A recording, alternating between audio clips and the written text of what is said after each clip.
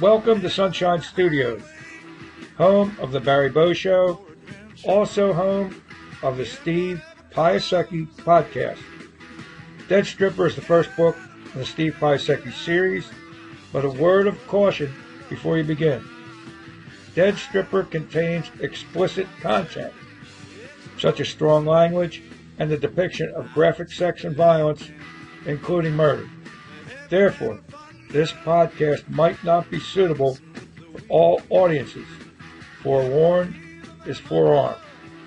And now, into Chapter 1 of Dead Stripper, which begins with Uber driver Steve Piasecki approaching Geno Steaks in South Philly when a cell phone rings.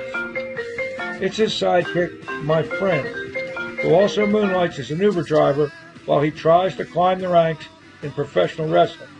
Ring name, Man Bruno. Steve gets a request from the Babes in Toyland Topless Club.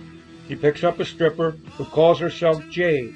And by the way, a bouncer just twisted her wrist when she rejected his sexual advances. It's a long ride taking her home, and she talks nonstop about police corruption and political corruption in Philly, the Sinaloa drug cartel, and she even mentions an Eagles football player who's screwing one of the other dancers at the club. Her boyfriend just found out, and he's planning retribution. Dead Stripper is available at Amazon, Kindle, and paperback. Join us next time for Chapter 2, when we meet the two main female characters, at least one of whom will become sexually involved with Steve. Thanks for stopping in. Until next time, see you.